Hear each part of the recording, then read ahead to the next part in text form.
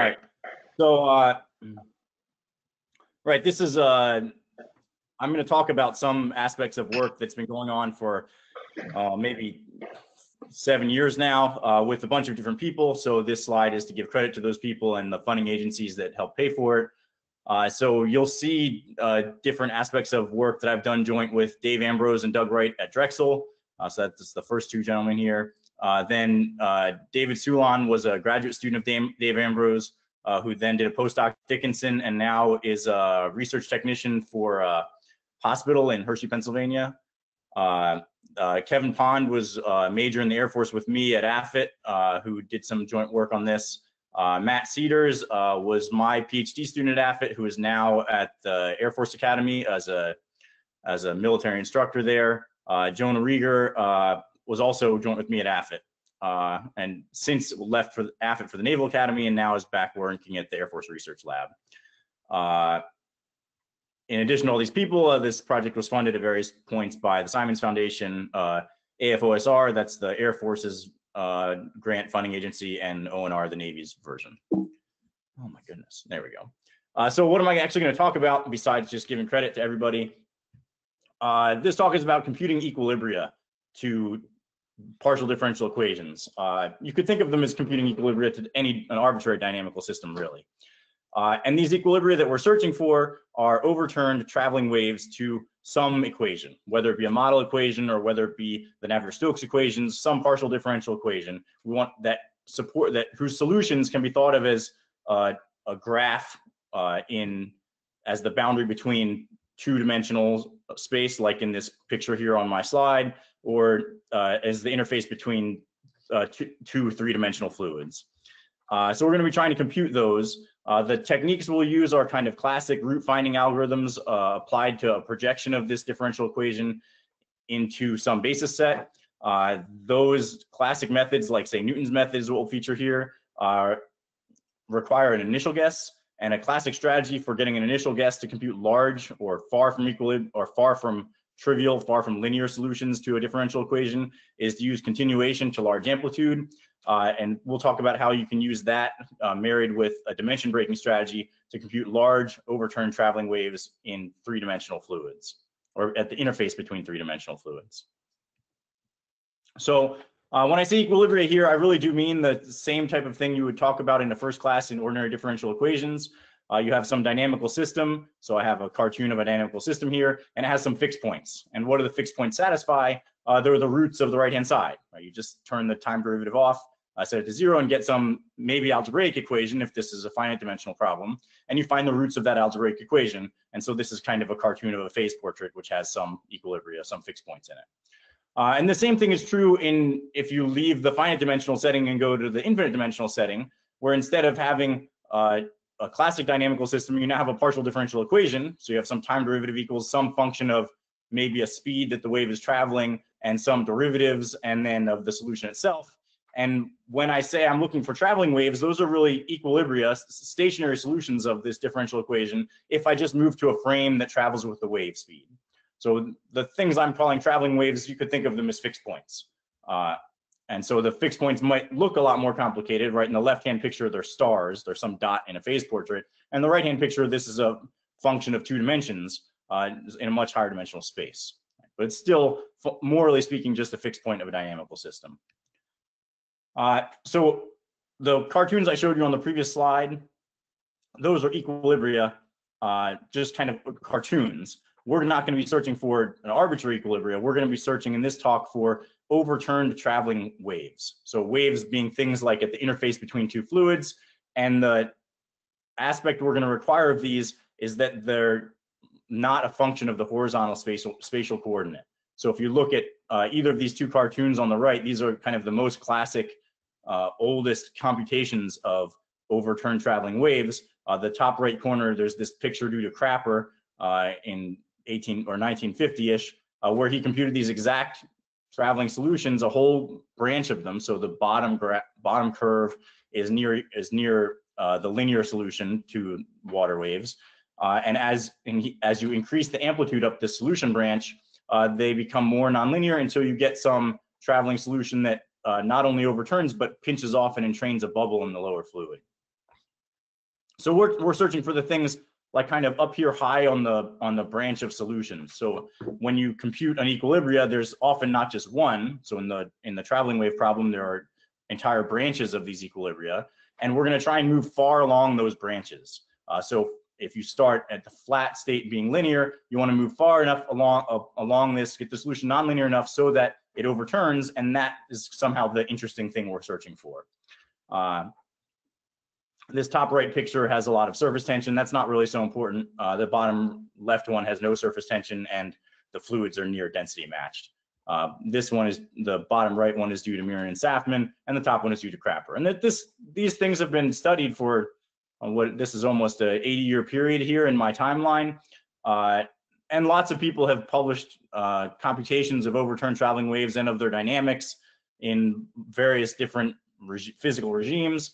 The thing that all of these historical works have in common is that the waves that are computed are planar, which is another way of saying it's a two-dimensional fluid with maybe a one-dimensional interface.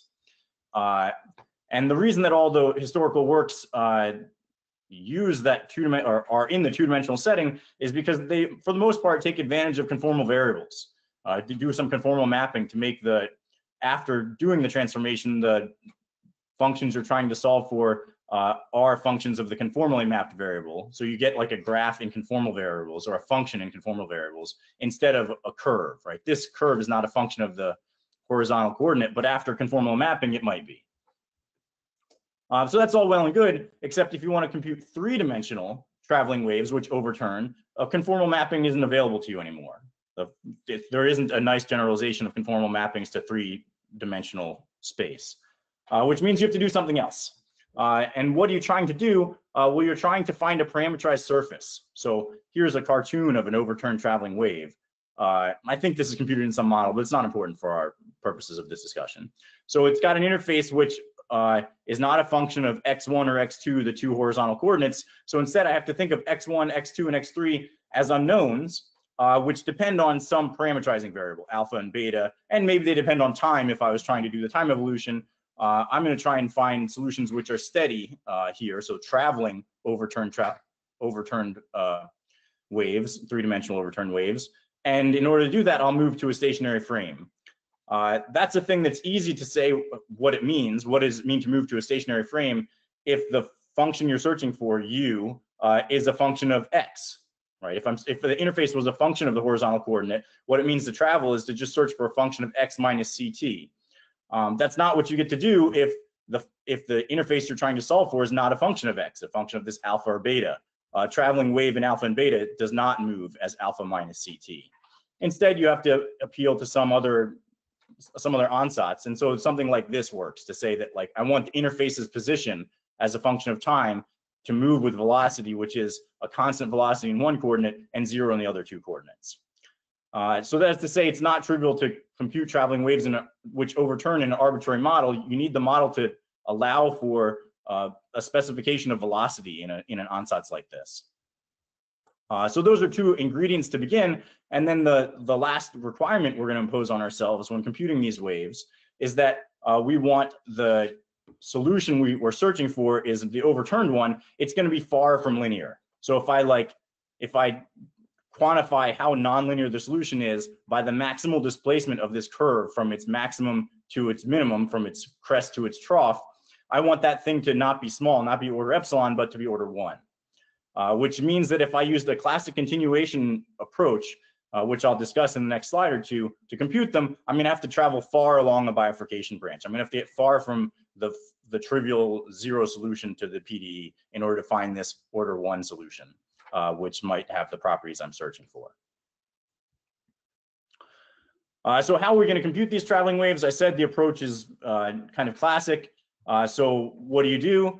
You take each of these interface locations, x1, x2, and x3, and you project them into, if you're searching for periodic traveling waves, project them into Fourier space. You project them onto some basis set. So here I've used Fourier, but you could use a basis set that's appropriate for the boundary conditions of your problem. And that transforms your infinite dimensional partial differential equation into some finite dimensional approximation. So now instead of solving for functions x1, x2, and x3, and maybe mu if there was, so in the previous slide, I only showed you the interface location. but in essentially every physical model where you'd want to do this, there would be both an interface location and a velocity field you'd have to solve for, or maybe a potential. So this mu is effectively like a potential that you'd have to solve for. So I have to, in order to solve for the solution, that requires finding the projection of this solution onto a whole bunch of Fourier coefficients, so a bunch of unknowns that are the Fourier coefficients of these functions, and then also the speed that the thing is traveling at. And how do you find those? Well, you have to have some set of equations. And the way that the counting works, if you like kind of look in here, there's maybe n times n equations, or n times n unknowns in x1, and n times n unknowns in x2, and n times n unknowns in x3, and n times n unknowns in mu. So that's kind of like 4 m times n unknowns, if capital N and capital N are the number of coefficients I'm keeping in each of these series. So I have to somehow have 4 function valued equations, or 4 times capital N equations in order to specify all those unknowns. And the way that that ends up working in these problems is, well, I'll appeal to physics somehow. That'll give me 2 equations. So if this were the classic water wave equations, it would be something like, I want continuity of the interface, and I want Bernoulli's equation. I would say something like, the fluid is continuous. That would be a fluid equation from physics. And I would have also, I would say something like, momentum is conserved on the interface. So that would be the 2 partial differential equations you would see that like came from your physical problem. But then you've picked a parameterization in this framework. Like, I choose to parameterize the surface. There's not only one way to parameterize the surface, there are certainly lots. So by saying I want x1, x2, and x3 to be parameterized variables, then I get to pick some equations for the parameterization. And in order to have enough equations for my unknowns, I'm going to have 2 function valued, if you will, 2 equations which have m times n Fourier coefficients to check later, that come from the parameterization I've picked.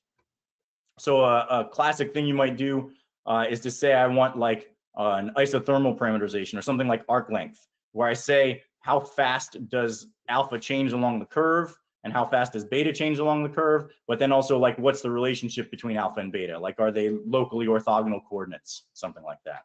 And that information about your parameterization becomes a new set of equations that your unknowns have to satisfy. And then you get a couple other ones, like, I mean, I need an equation that specifies this coefficient, and I need some equations that say the periodicity of the problem. So by specifying the amplitude, I can close for the speed, and by specifying the period of the solution I'm searching for, I can close for this L1 and L2, which effectively just come from the period. And after having done that, I'll have a system of equations where I have the right number of unknowns and equations. Well, by right number, I mean if I'm using my intuition from solving linear systems. And then once I have the morally right number of equations and unknowns, I can apply to some root finding algorithm to try and solve for these unknowns, and then turn them back into my traveling solution, into my wave. And so what might one do to try and compute these unknowns? Well, you're trying to find the roots of something that's algebraic effectively. You might appeal to Newton's method. So here's Newton's method for scalar valued function. It just says approximate the curve you're trying to find the roots of as its linearization, and then find the roots of that linearization iteratively. And Newton's method works really well. It's really fast if you can compute these derivatives, which you typically can't do. And so you sacrifice the actual computation of these derivatives to do some secant-like method. That works still pretty fast, but it requires an initial guess, and it is fundamentally one-dimensional. So if you want to go to higher dimensions, you do something like Broyden's method. So Broyden's method just pretends like f is now vector valued, and you compute some approximation of a Jacobian. And the secant method version of computing that Jacobian uses kind of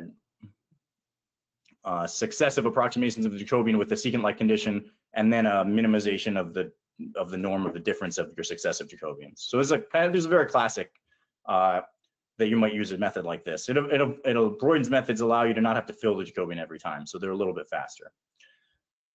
The thing that all of these methods share is that they work well with a good initial guess. So if I was, say, trying to find this root, maybe the guess on the right would work well. It starts to convert, it the iterations take me closer and closer to the root. But if I tried to use the guess on the left, I'm going to shoot off to infinity. And it's a classic weakness of Newton's quasi-Newton methods. So if you're gonna use these methods, what you need is some type of way to get a good initial guess. And there are lots of ways for, depending on the problem you're looking at, you might say have access to an exact solution. So these Crapper waves, these are exact solutions for one parameter value. So I could compute waves up to very large amplitude maybe using Crapper's solution as initial guess, and it should work immediately. And then I could change my parameters and successively compute. If this works for, say, gravity equals 0, I could put small amounts of gravity into the problem if I'm interested in gravity waves, and use Newton's method over and over again to step from one of these exact solutions to something that's not in the range where I had an exact solution. If I'm solving an equation where I don't have access to an exact solution like Crapper, well, I could do what Stokes did in the 1840s, where he just finds a perturbation approximation to the solution and says, well, for small amplitude, it looks like they look like sinusoids. And then he turned the crank a couple more orders, but my experience has been the first order approximation is enough to get Newton's method to converge. So you could start near the trivial, not start near the flat state, get a guess for what the solution is you're looking for, and then use classic continuation to compute larger and larger waves. And if that's not the type you're looking for, there are lots of other asymptotics out there. So like you could use a nonlinear Schrodinger type approach if you're searching for wave packets, or Stokes approach if you're searching for periodic waves, or maybe something more complicated exists in the problem you're interested in.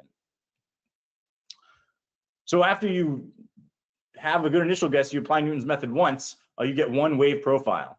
And then to move from that one wave profile, what continuation says as an argument is to use that one wave profile as initial guess for the next wave profile, and then for the next wave profile, and the next wave profile. So here in this slide, I have pictures of consecutive wave profiles at increasing amplitude. These are actually the Crapper waves whose old-timey picture was on the previous slide.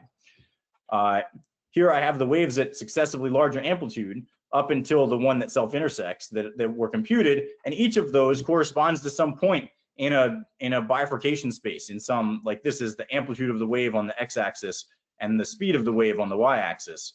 And you compute some bifurcation curve by finding one point on it, one wave profile, and using that as a guess for the next wave, where you specify that the next solution you're searching for must have slightly larger amplitude.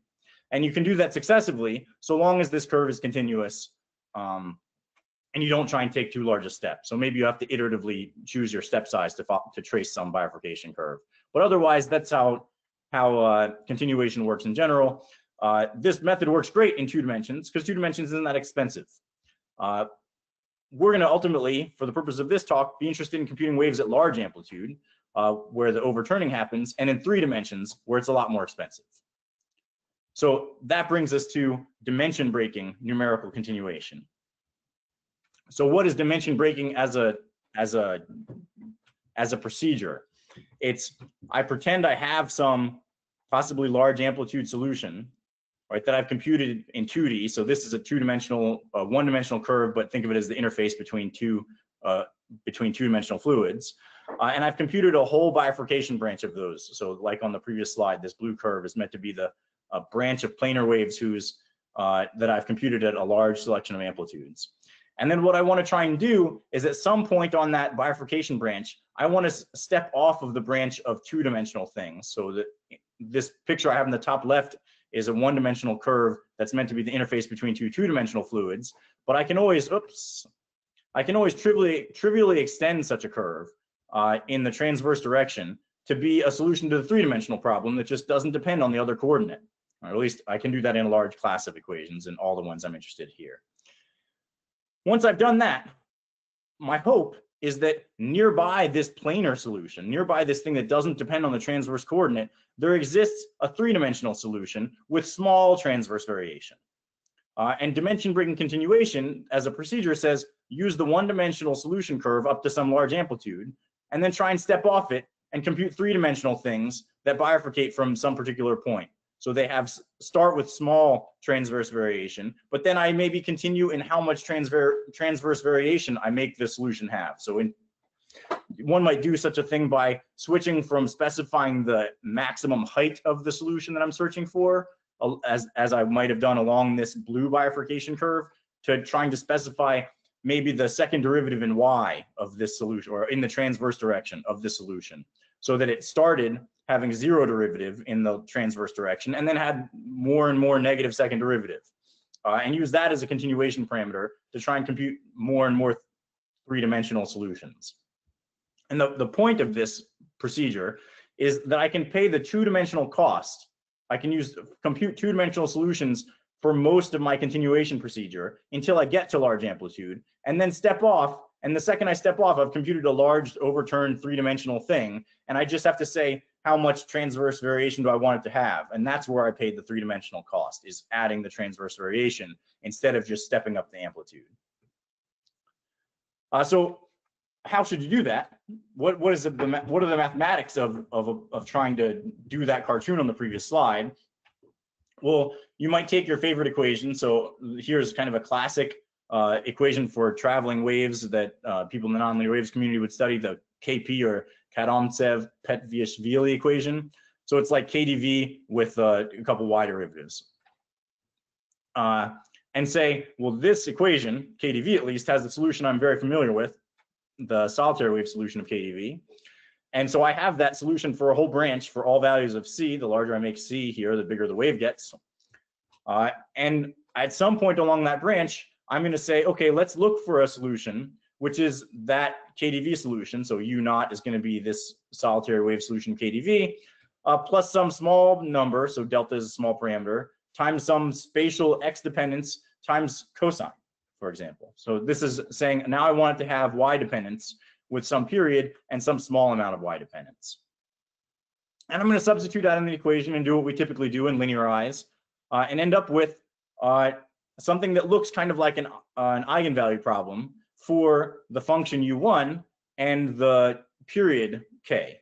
So this is like actually the major challenge of doing this dimension breaking, at least in my experience. All the time, the dependence of this dimension breaking bifurcations is like cosine, is like a sinusoid. So that's the thing you could have done without linearizing and solving an eigenproblem. But what the period is of that cosine is unknown of the problem, and there won't be dimension breaking bifurcations of general period, only of special periods. So it's kind of like you have to find the eigenvalues of this thing to find out what period the transverse bifurcations occur at. And if you've ever done anything numerical, the period is a thing you specify first in doing some numerical computation. You say, I'm going to discretize a spatial domain of some size, right? So if I don't know the period, how do I pick the size, right? I'd just keep guessing and guessing and guessing, and I'm not going to find solutions until I've gotten really, really close to the period I needed. And all the rest of the time, I'm discretizing the wrong domain. So conceding that this is too hard to just guess the period, then I have to solve something that looks like an eigenvalue problem, where I get A and B from the equation here, plugging in. For KdV, you can write this down, or for KP, you can write this down exactly, and it just has the linearization of KP, and the second derivative in Y induces a K squared here in the thing that's like an eigenvalue problem. For KP, you can actually solve this problem exactly. And find out what the eigenfunctions are, and there's something like sech and sech cubed, so they look, roughly speaking, like the original wave profile, and there's a particular period. I think this is the solution only at the speed c equals 1, but at all speeds you can write down what the exact solution is of this quasi eigenvalue, generalized eigenvalue problem. So that's great. You shouldn't expect to be able to do that all the time. You shouldn't expect to always be able to solve the eigenvalue problem exactly, but you might hope that you can write it as something like an eigenvalue problem, right? So here we have, in the previous cartoon, we had some linear operator A applied to U1, and then some function of B, or some function B of K applied to U2. And when we look at what it actually was, the linear operator had a bunch of derivatives and non-constant coefficients in it, but the thing that applied to B was just K squared. So I could think of minus K squared as an eigenvalue, and if I wanted to solve this problem, all I would have to do is like plug in my approximation of A into MATLAB and type eig, and it would spit out all the eigenvalues and all the eigenfunctions. And then I'd be able to look at those eigenvalues and say, well, which one of these are negative and real, so that I can solve for what K is from them and get a real valued period. I shouldn't expect there to only be one, right? Things with period 2 pi are also periodic with period 4 pi and also periodic with period 8 pi. So generally these problems will have a degeneracy. just depending on how many periods of the periodic solution I choose to look at. And generally, they're going to have eigenfunctions and eigenvalues that don't correspond to a transverse bifurcation from these planar waves, like the circumstances where k would be complex valued, for example. But you can do this to a fairly large class, or to some equations at least. So here's Kp, an example of a dimension-breaking bifurcation from something that looks like a solitary wave, and then fairly large computations with lots of transverse variation that have bifurcated from that. In Kp, we had the exact solution to use an initial guess. In most weakly nonlinear models, things like Kp, or this is a model that I named after myself. It's a very humble thing to do. The Akers-Milewski equation, it's similar in spirit to something like Kp, except it has a bunch of Hilbert transforms in it. So some pseudo-differential operator just in the x coordinate. So when you apply the same type of linearization to Kp that we did on the previous slide to Kp to the Akers-Milewski equation, you also get something that, morally speaking, is an eigenvalue problem. And you can still compute all the eigenfunctions and all eigenvalues with something like a call to eig in MATLAB, or your favorite eigensolver, enough to use eig. And that's a thing you could do at any point along a bifurcation branch and find out if bifurcations existed just by checking to see if the eigenvalues correspond to real periods. And once you found a real period, you could try and bifurcate from it, right? So these two models, Kp and Akers-Milewski, they don't have the property I advertised in their solutions for traveling waves. These are not overturned traveling waves. These are functions of x1 and x2. Right? These are certainly functions of the horizontal coordinates. And one can't have overturned solutions to Kp or Akers-Milewski because they have x and y derivatives in them. Right? The equations I want to find overturned traveling waves in must be written as a parameterized interface. If I write it as a function of x and y, I can't find a solution that's not a function of x and y. It's maybe not that deep a statement. So if you try and do this to equations that you can write as parameterized interfaces, so like the water wave equations, you can write the interface between water and air as a parameterized interface. Well, the most interesting equations where you can do that, like water waves, they don't just have two y derivatives in them, like we saw in the previous two models, right? When I plugged in my linearization into this term that had the transverse variation with the two y derivatives, I just got a multiplier that was like the period squared that I had to solve for. If I try and do that same thing to something like the equations for deep water waves, well, the equations for deep water waves, the linear operator isn't just two y derivatives, it's some pseudo differential operator applied to the interface location. That pseudo differential operator is typically defined in Fourier space, so it has some Fourier symbol like this. If I take the Fourier transform of the linear operator, I get the wave number in x and y squared and then take a square root. It's not just k2 squared, it's the square root of k1 squared plus k2 squared. It's some nonlinear function of the wave numbers in x and y applied to the Fourier transform of the solution. That has serious consequences when it comes to trying to compute dimension-breaking bifurcations. And the consequences are, when I plug in this linearization, I want to understand the action of this linear operator on u1 of alpha and cosine of some period times beta. It was called k on the previous slide. My apologies, it's now called d. When I compute the action on that, what I need to have is a new operator applied to u1 times cosine of d. So that and you'll notice in the problem I was trying to solve here for Kp, the linearization, this is a function of x only at this stage. After we've searched for what the governing equations are for u1 and k, I get a function only of x. So like in one dimension lower is where this eigenvalue problem lives. When I do that here in the water wave problem, I'll get something in one dimension lower, but the action of this operator includes d in a nonlinear way, right? It used to be d squared, d just multiplied u1. So it was as nonlinear as an eigenvalue problem before. Now, in some sense, it's more nonlinear than an eigenvalue problem. Instead of having d times like an eigenvalue times my eigenfunction, I have the eigenvalue like nested underneath the square root, which is itself in Fourier space. So it's like nested within the square root, which is within a differential operator.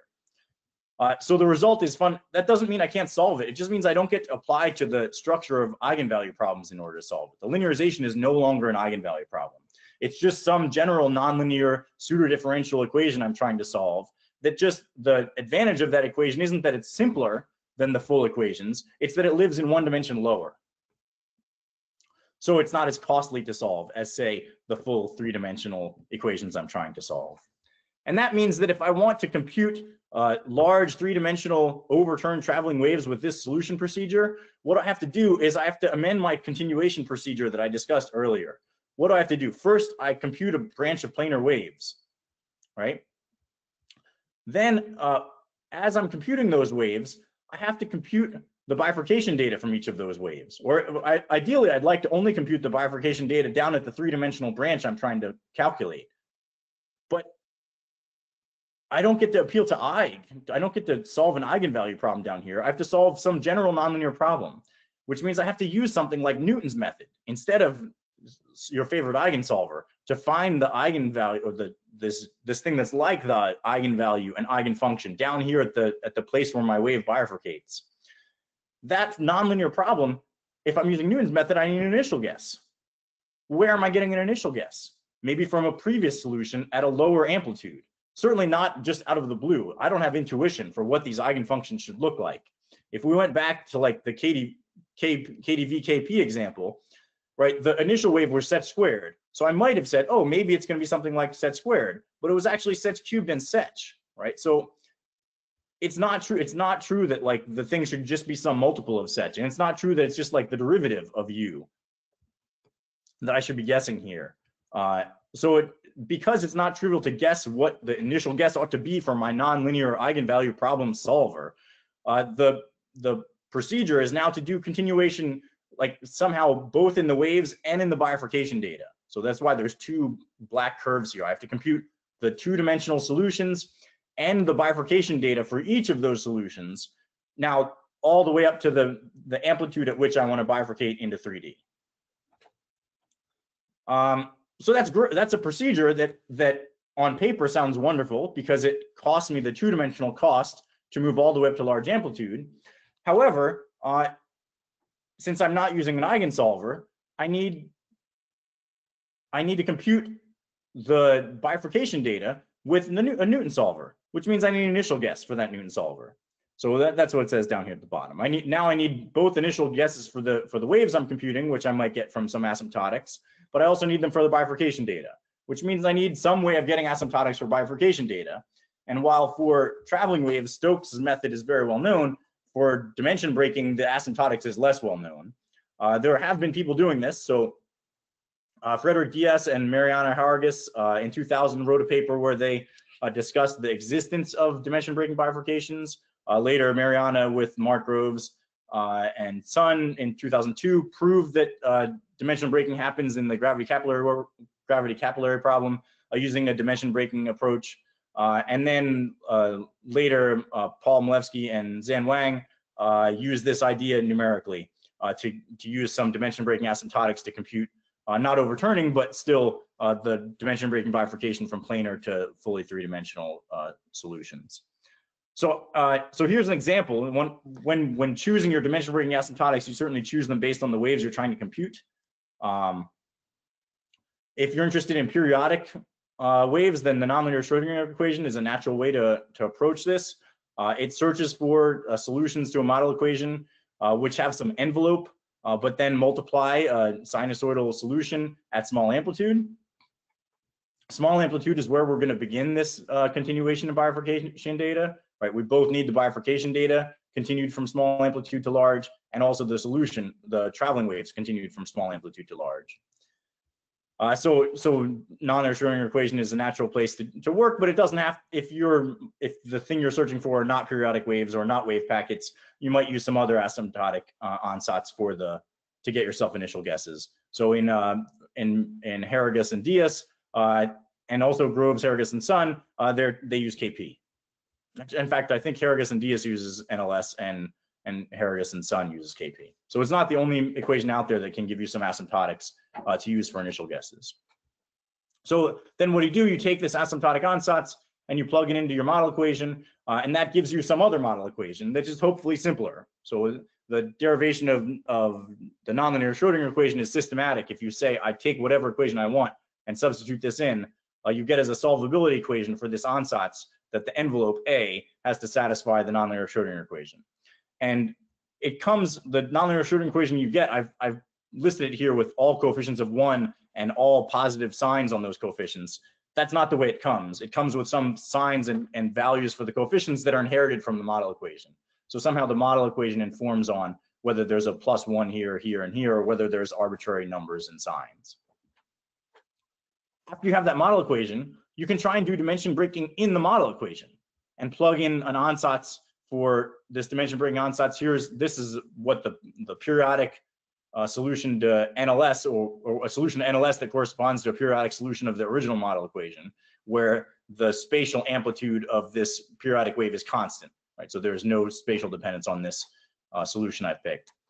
And then I'll say, okay, so there's no spatial dependence here, but there's still a sinusoid. So this is saying, if you take a near linear solution and try and do dimension breaking nearby, what do the eigenfunctions look like and what are the periods?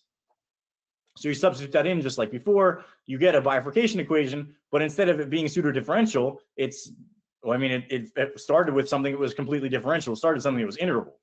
So the gain of using some intermediate equation like NLS is that instead of having to solve this complicated nonlinear, not even really an eigenvalue problem for the bifurcation data, instead you get to solve well, something like this isn't even infinite dimensional anymore. This is an ODE really, or almost an ODE for the bifurcation data. And so this is what you get as a result. It's a much easier equation to solve. In fact, I can write down a solution exactly. I pick constant in space, constant in x1 solutions to this equation, and get b is 1. So that's the eigenfunction is constant, and get the period out. And like I said at the beginning, the period was the hard thing to reconstruct. So from this equation, you can solve for what the period is, and what a guess for the eigenfunction is, and then you can use that to begin your continuation routine in the more complicated nonlinear problem, and then march up in a lower dimensional cost to compute larger and larger traveling waves. A nice thing about NLS as a proxy for doing these computations, a nice thing about the nonlinear Schrodinger equation, is that because these coefficients are inherited from the model equation, they tell you whether or not these bifurcations are going to exist. So for example, if we had done this same calculation that I just presented, and the equation had a negative sign here, like if the thing I plugged in this ansatz to had induced a negative sign in the nonlinear Schrodinger equation, and then I did this linearization, well, that sign would propagate. And then I'd have, well, when I'm trying to solve for P, what I fundamentally did is I said B was 1, so there's no term here. And then in the previous signs, I was going to solve for P, but there's a minus P squared, a 3a, and a 1. And I just moved the P squared to the other side and took the square root, right? And that's allowed since this minus sign gave me a positive thing on the right to take this, or on the left to take the square root of. But when the NLS had the opposite sign, it like changed from elliptic to hyperbolic or something like that, then I can no longer take the square root. It predicts imaginary periods for the bifurcation data. So according to NLS, for small amplitude in a model equation with a negative sign here, there wouldn't be periodic transverse bifurcations from small amplitude waves in whatever model had this sign. And so what that means is not only can you use it to get initial guesses, you can use it to make predictions on the existence of these transverse bifurcations based on the coefficients that come from your own model. That's wonderful as a tool. I guess a little bit unfortunate. It is a big pain to compute these coefficients in any kind of sufficiently complicated model that you would be doing this in. So like for water waves, it's not like a 15-minute exercise to figure out what the coefficients are of NLS that correspond to water waves. It's more like a day, but it can be done. And then once you have them, you can find out what the predictions it makes and then apply a dimension breaking bifurcation procedure. Whew. All right, that's everything I have to say. I'm not going to show you lots of computations of these things. It's not really the point of today's talk.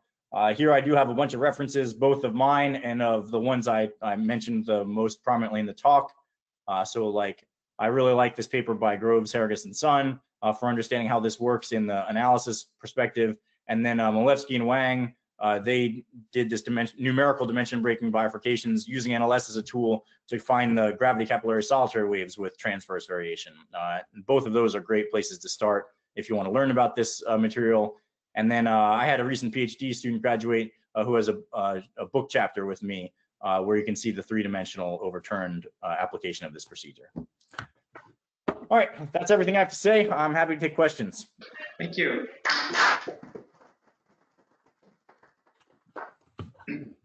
Try and make eye contact. Oh, well, now your screen is frozen, so your eye contact has been on. Do this. I'm not quite sure what happened. I do have a question, though. So on the previous slide, you said that so for NLS with the minus sign, you know, when you choose b equals 1, it looks like you can't have these, you can't have a elevation branch. But there are other eigenfunctions.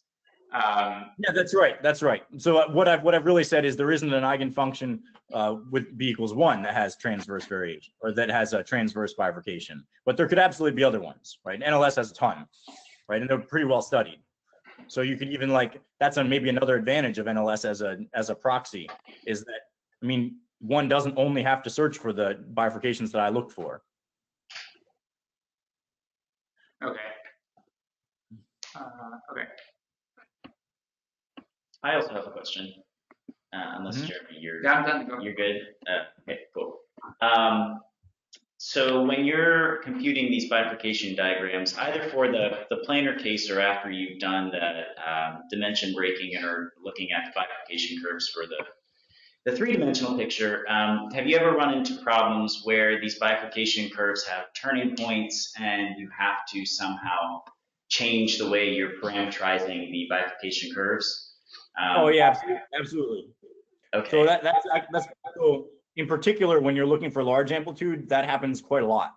And so there's multiple tactics that people use.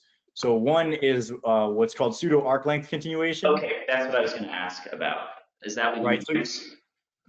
Yeah, so I mean I have used that. I've also just pseudo arc length continuation is nice because you don't have to think about it. It's a little bit more work to program than just saying, "Oh, fix a Fourier mode." So It just depends on how lazy you're feeling that day. Like I've had experience that you can fix a Fourier mode of the solution and march those until you've reached a turning point, and then just switch to the next one, and you often be able to navigate that turning point. Yeah, that's kind of what I do in my thesis right now. I'm very lazy, but I've been learning about the pseudo arc length method, so I was just curious if that's something that you've implemented yourself. Yeah, it's nice.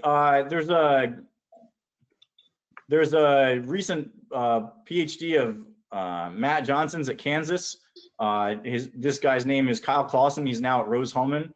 So he wrote a bunch of stuff about using pseudo arc length for bidirectional Whittem. And his presentation is really clean about it if you want to read and try and understand it to add into your thesis. Yeah, it's excellent. I already have him cited. Yeah, it's a great paper. Any other questions? Yeah. Hello, Dr. Akers. Hello, Dr. Akers. Oh, I think somebody asked a question. Yeah, my name is George Chow from University of Texas, UTRGV. Hi. Yeah, very good talk. I'm interested in the traveling wave solution in three-dimensional space. Yeah. Look at the KP setting. Can you go back to maybe first a few slides showing the KP equation? Yeah. Yeah, I saw the right. Right. Yes. Look at left-hand side. I remember there's a T term. There's where's the T term? So in my slides, I've already moved to the traveling reference frame. That you already first remove the now C times U. Oh, I right? see. Okay. It would be C times UX, right? But then I factor out the X derivative, right? So this is okay. I got you. Okay, if you great. took the time-dependent KdV and shifted it to a traveling frame and then threw away the time derivative, then that's how you get this. Oh, okay. Okay, good. So when you do the 3D case, I saw in third variable Z is related to T, but second one doesn't depend on time T. You go over. So I'm not sure I presented the evolution equations in 3D. I think maybe we're talking about this slide. The very few last one, I think, they just the one showing nonlinear shading equation, that one. I saw you use the that place. Let me see. Yes, here.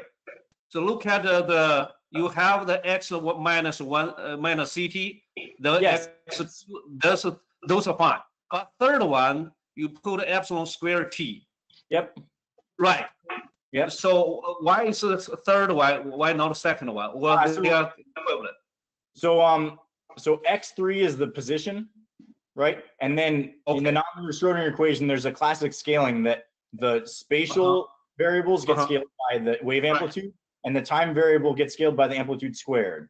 The reason that the time variable gets scaled by the amplitude squared is because the nonlinear Schrodinger equation, the solvability condition that gives you this is due to a quartet resonant interaction between the wave, the original harmonic, and itself that happens at epsilon squared. So if you want to get this equation, the NLS equation, you have to have epsilon squared to get this time. And then the fact that there's a quartet gives you this thing that has like 3 copies of A in it.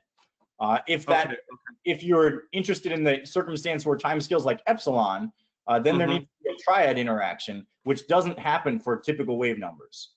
I see.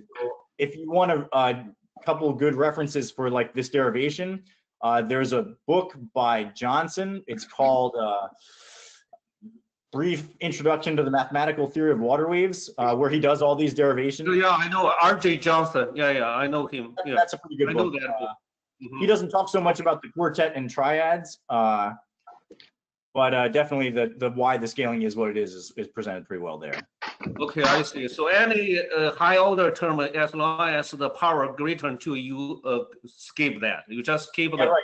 That's right. So this, I mean, I've written the ansatz as this is what the leading order thing is, and then there's epsilon squared. You actually have to go to epsilon cubed in this. Yes, right. With this equation. Oh, I see. Okay, makes sense. Oh, maybe last question. So, in that way, do you have the examples for 2-dimensional or even high-dimensional Kamasa-Home equation with the peaked solid waves? Yeah, that's interesting. I haven't done that. Is there a does Kamasa-Home have a formulation that allows for overturned? Yes, correct. So that's what I don't know. Like, is it written as a function of x only, or is it written as a function of arbitrary coordinate? That's both x and t, definitely. Yeah, but if you want to compute, so you could do dimension breaking on a Kamasa-Home to higher dimensional Kamasa-Home, and my impression is it would be similar to this. But I don't know that you could compute overturned solutions in Kamasa-Home because I think it's written as a function of x. So the solutions can't be not functions of x. Sure. Yeah. Okay, thank you. That's interesting though. Thank you. Appreciate your questions. Sure, no problem. So I have another question.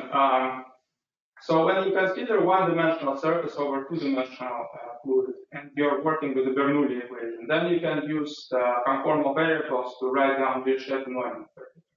Yep. So what do you do for an overturned wave when you actually have the second dimension on the surface? So so I don't try and extend conformal mappings. In fact, I don't use conformal mappings at all. So if you want, I never wrote the equations on these slides. So I guess I'm kind of being lazy. But the formulation is in something. Yeah, so you can read about it in this paper, Akers, Ambrose, and Wright. There's another formulation of the water wave problem called the vortex sheet formulation, which is basically like takes a boundary integral approach or like a Green's function approach to deal with the fluid domain apart from the interface. And you can apply Green's functions or boundary integrals on arbitrary boundaries. And so it costs you something. The reason that people haven't been using this forever is because then there's a Birkhoff-Rott integral that you have to evaluate, which is more expensive than what in conformal mappings, you just still have a differential equation at the end. You don't have some non-local integral, non-linear convolution that you have to evaluate, which is both expensive and singular. So like the the cost of this formula, of the vortex sheet formulation to implement, is more expensive than conformal mappings. However, it can be extended to however many dimensions you want. I mean, I guess we live in 3 dimensions, so we're probably not extending it to 5, but it extends naturally to the next dimension. That cost, however, is a lot more, and that's kind of the whole motivation for this work, is that if 3-dimensional problem, it's not hard to write, but it's hard to solve, then you're not willing to solve it every step along the branch. You're willing to solve the 2-dimensional problem, which you could choose whatever formulation you want of the 2-dimensional problem. So you could use conformal mappings to find this blue curve, but then you need a whole nother formulation to find the red curve. When I want to step off here, these steps are really expensive. So that's why one would use an approach like this, so that I compute the 2-dimensional thing up to large amplitude, and then I step off at large amplitude when I'm computing the 3-dimensional thing. The motivate, like, our hope when doing this was always that I would just directly apply this to Crapper, right? Where I have the solutions, right? There's a formula for the solutions for all amplitude. And then I would say, well, what about this guy here where there's a bubble? What's the 3-dimensional thing look like near that bubble? So we've never done that. We haven't been able to get it to work. And the reason, morally speaking, is that this problem is hard still. Like, not just to, it's both hard to solve and it's hard to write. Right? The linearization through this singular integral kernel is a non-trivial exercise. And so that's a thing that my former PhD student, Matt Siders, is still working on. So hopefully we'll get that done, and someday you'll be able to see pictures of what do overturned traveling waves near Crapper look like, but I don't know the answer today. I hope that answers your question. I kind of cut you off. Any other questions? Okay, if not, thank our speaker one more time. All right, thank you. Appreciate the invitation. Give my best to Bernard. What's that? Give my best to Bernard. Okay, well, dude, thank you so much. All right, you're welcome. Bye-bye. Thank you. Thank you. Thank you.